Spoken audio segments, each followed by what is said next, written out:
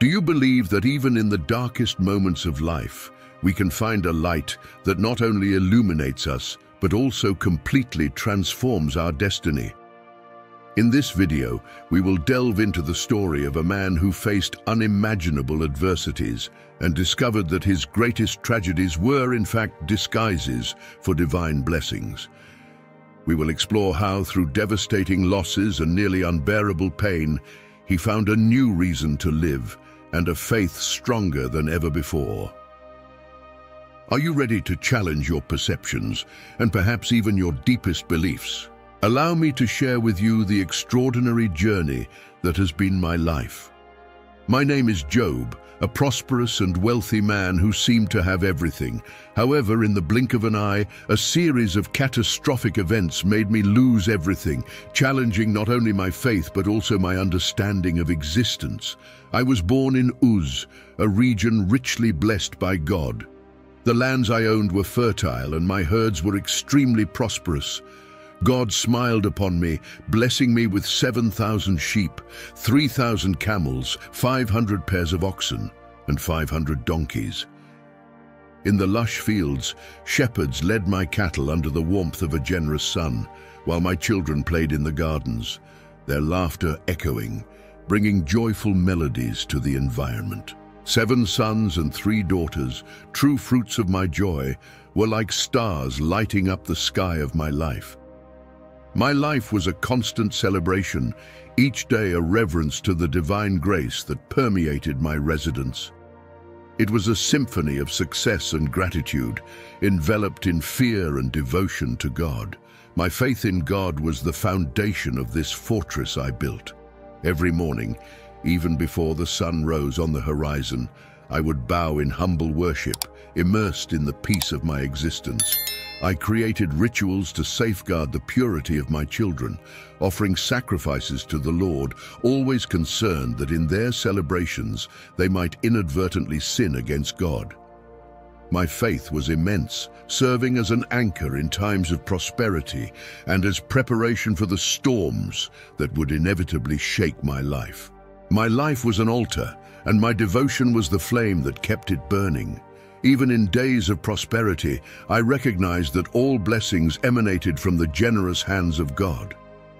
This deep connection with the divine influenced every aspect of my existence.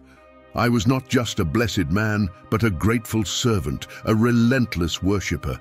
However, just as shadows follow light, one day devastating news arrived. Consecutive messengers appeared, each bearing a report of disaster after disaster. Calamity struck my life mercilessly. My valuable possessions, icons of my wealth, were snatched away in an instant.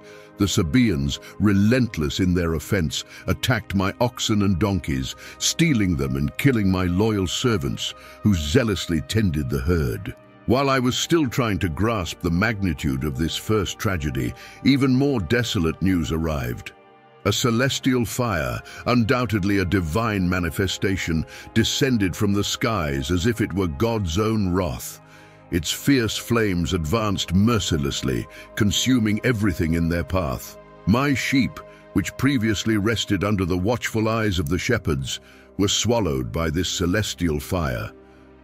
The scorching heat of the flames intertwined with the agonizing screams of the shepherds, whose lives were equally consumed by the fiery storm. But the misfortunes did not stop there. The worst was yet to come. As I absorbed the shock of these material losses, a storm of emotions approached. The cruelest news of all struck me like a sharp blade. My children, in a moment of celebration, were taken by a force beyond human comprehension. The house where they were, in a moment of joy and fellowship, was torn apart as if it were made of paper before the fury of a storm. My children, whose lives were promises of a bright future, were suddenly killed by this devastating force, leaving behind only pain and emptiness amid my agony. I tore my clothes and shaved my head in a moment of profound anguish and despair. I found myself sitting among ashes, as if the dust and ruins around me were a faithful mirror of the chaos that tumulted within my soul. In the solitude of desolation, Even my wife, my companion for so many years, succumbed to the affliction that enveloped us. In a moment of despair similar to mine, she suggested that I curse God and accept death as a release from our anguish. My eyes, which once witnessed abundance and prosperity, now saw only ruins and desolation. My possessions, which were symbols of my security and success, were swept away in a whirlwind of tragedies. The pain of losing not only my wealth, but also those I loved most, opened a seemingly endless wound, and thus, engulfed in the darkness of losses, I found myself confronting the harsh reality of life. Tears flowed like rivers down my face, bearing witness to the loss of everything I had worked so hard to achieve. In the face of overwhelming pain, an internal conflict unfolded in my heart. A part of me, shattered by the losses, cried out for divine justice and understanding, while one part of me, shattered, clamored for justice and understanding. Another part, the whispering voice of faith, sought to comprehend the purpose behind the storm. As if the adversities were not enough, a skin disease began to emerge like a subtle shadow, an inconvenient itch that quickly evolved into something more sinister. I was overtaken by painful sores, ulcers that seemed to spring from the very core of my flesh. Every morning as I looked in the mirror, I witnessed the progression of this affliction. The sores multiplied, spreading like a voracious plague.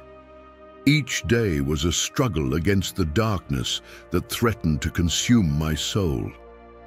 The uncertainty of why such affliction tormented me challenged my devotion to God, but even in the chaos, the flame of faith persisted, fragile yet resilient.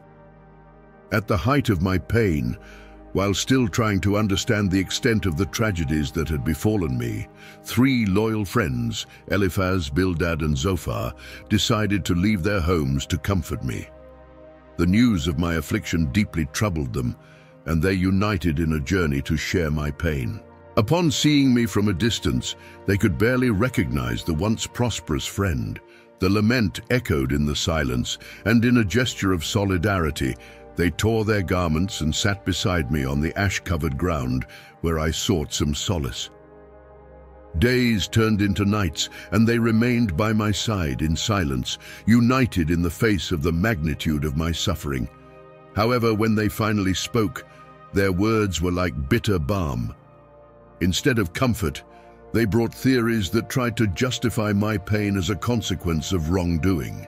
Eliphaz, the eldest and considered the wisest among them, suggested that my suffering could be the result of some sin I had committed, advising me to seek God in repentance. Bildad and Zophar followed the same line, questioning my integrity and suggesting that my affliction was divine punishment. My emotions, already on edge, oscillated between frustration and anguish.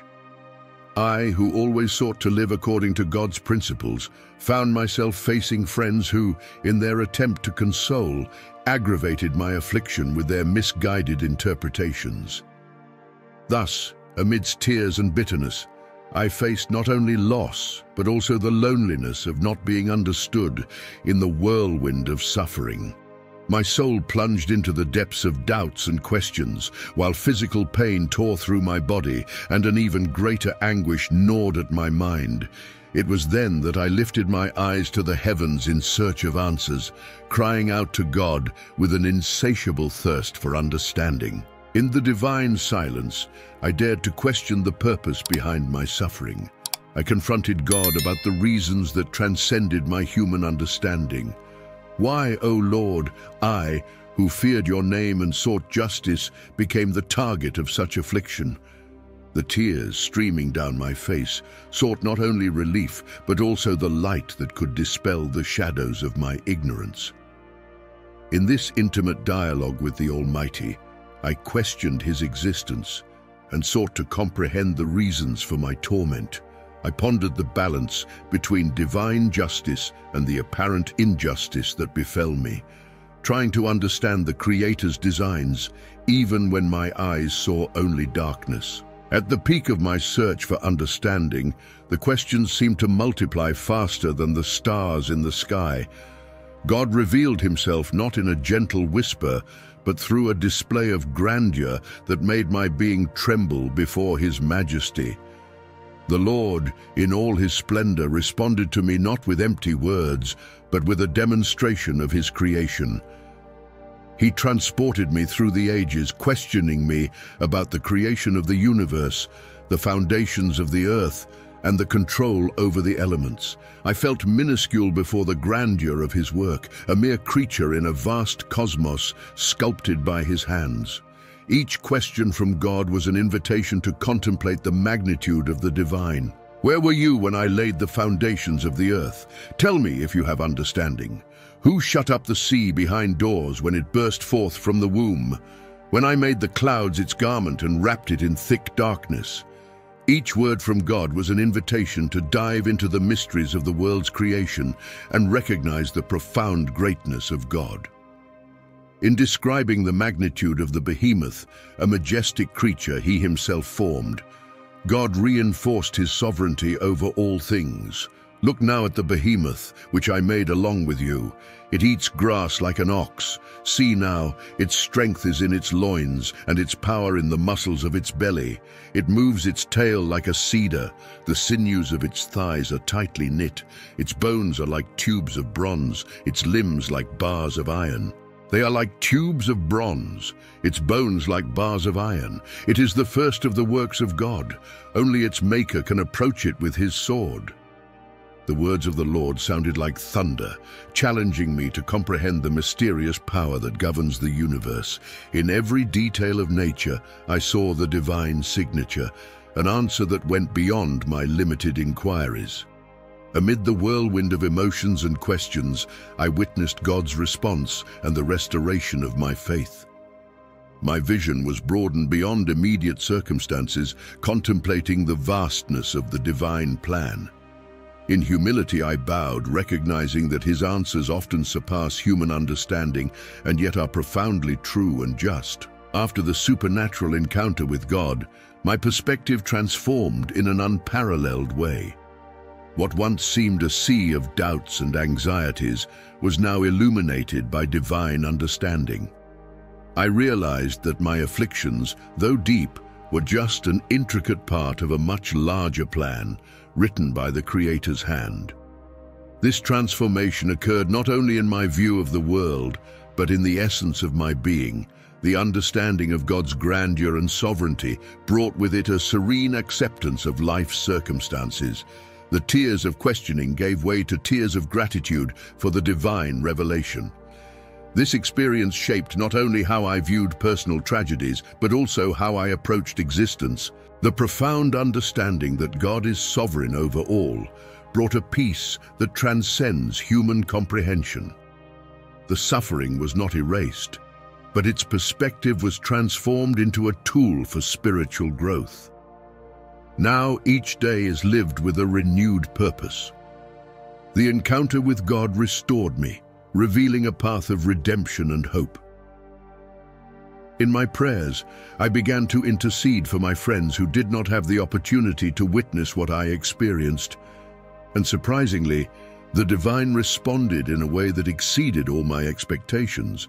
My lost riches were multiplied, not just as a simple restitution, but as a clear sign of divine grace. I received 14,000 sheep, 6,000 camels, 1,000 pairs of oxen, and 1,000 donkeys. Now a tangible expression of God's response to my supplication on behalf of those who, despite their misguided advice, were my friends. The generosity extended beyond my material possessions. Those who once hesitated to approach now gathered in my home. My brothers, sisters, and all who knew me before shared not only in my restored prosperity, but also in the living testimony of the power of prayer and God's faithfulness. Each piece of silver and each gold ring given by them were not just material blessings, but a confirmation of the rebirth that occurred in my heart and in my life. Furthermore, the disease that plagued my skin began to slowly recede. The sores that marked my body started healing, and the excruciating pain gave way to a sense of relief. It was as if a divine hand touched my skin, dissipating the affliction that consumed me. God, in his infinite mercy, blessed me with a new lineage. In a magnanimous gesture, he granted me 10 more children, restoring joy and fullness to my family. The restoration was not only physical, but also spiritual, a living testimony of how circumstances can be transformed by divine intervention. I came to understand that I am just a grain of dust lost in the vastness of the universe, a small particle in the Creator's masterful work. In the face of the grandeur of the infinite, my worries and afflictions seemed to diminish to a mere shadow. Life, a fleeting breath, is a precious gift, and my anxieties, an insignificant burden in the face of eternity. Today I see how Satan, with his cunning, sought to shake the foundation of my faith, questioning the integrity of my commitment to God. He suggested that my devotion was merely superficial, driven by the benefits I received, and claimed that if deprived of wealth and health, I would certainly curse God. But amid the ashes of my afflictions, I resisted. Even so, I realized that my understanding is limited and my challenges fleeting. Divine wisdom surpasses my own comprehension, and in surrendering to his greatness, I find peace in recognizing my own smallness. My heart, once hardened by affliction, now softens before his power. In his presence, words of repentance flow like a river of sincerity. I, who dared to question, now bow in acknowledgement of my own fragility. Every painful step became a testament to my steadfastness in trusting that beyond the dark clouds, the sun of divine providence continued to shine. Just as the stars persist in the darkest night, my faith shone even when surrounded by the shadow of uncertainty. The encouragement to face challenges with hope and faith became the essence of my journey. In the face of the unknown, I found strength in the conviction that God, the architect of the universe, also shapes each chapter of my story. Each challenge is an opportunity for growth, each trial a step in the ladder of my transformation. Don't let the journey end here. Subscribe to the channel and activate notifications so you won't miss any of our future videos, which are full of valuable content that can brighten your day and strengthen your journey. Leave a like if you felt inspired today, and comment below on how this story impacted your life or how you overcame challenging moments in your own journey.